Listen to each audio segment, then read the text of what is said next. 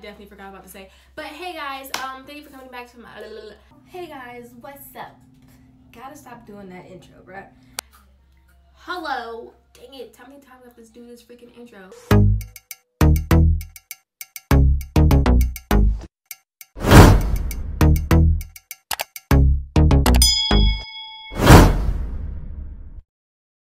Hey y'all, so today I'm going to be reviving my old wig, or bringing it back to life, whatever you want to call it. I'm just going to be doing it because I was sick of it looking like just a piece of crap in my closet. So here I am. This is the final look. If you want to, you know, see how I did it and all this other stuff, keep on watching. And a key thing that I use is a steam flat iron, or a steamer, mist, whatever you call it, but I use the Conair Infiniti Pro Hydro Silk one. I'll be showing it in the video. It works very well. It has two steam settings. It has a low and it has a high. I use it on low, and the temperature of the flat iron was on 338. And yeah, so here is the wig before, looking all dusty, crusty, everything else. And I just sectioned the wig off into parts, and I started combing from the bottom up, or whatever. And here's the Infiniti Pro Conair Hydro Silk Flat Iron that I use at 338. Now let me just tell you a little something about the flat iron. The flat iron has two steam or two mist settings. One is like high and one is low. I use it on low the entire time, mainly because the little water compartment is not big enough to hold a lot of water, so I didn't want to have to keep touching it while it's hot and putting more water in it, so I kept it on low. And I also put the combs that are on the back of the flat iron on high. The combs on the flat iron help. So this is it at the end of me flat ironing it. See how bouncy and flowy it is for it to be a synthetic wig that I've had for a year now.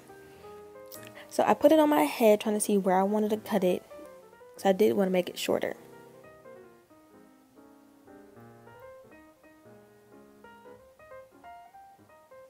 And then I put it back on the head and cut the rest of it.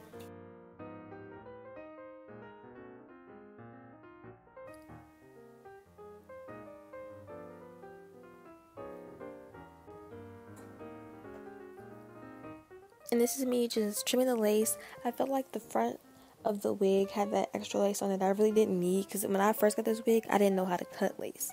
So I cut all the extra off.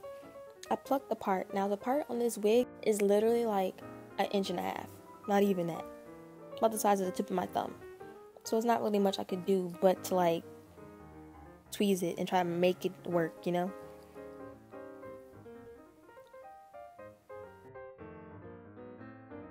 So I'm just going to take my comb and part it and then flat iron the top to make it lay flat.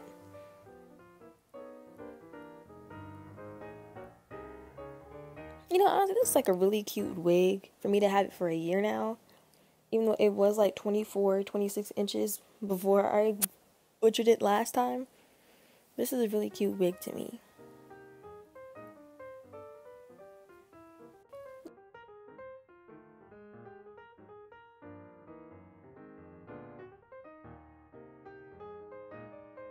That's all for today's video, and I hope you enjoyed it. If you actually have this flat iron or a steam flat iron of any sort, let me know. I kind of want to see what kind people have and what everything is here. But yeah, thank you for watching. Like, comment, subscribe, all that good stuff.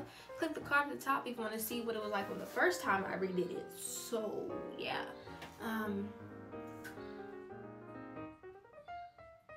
that's all I have to say. Adios.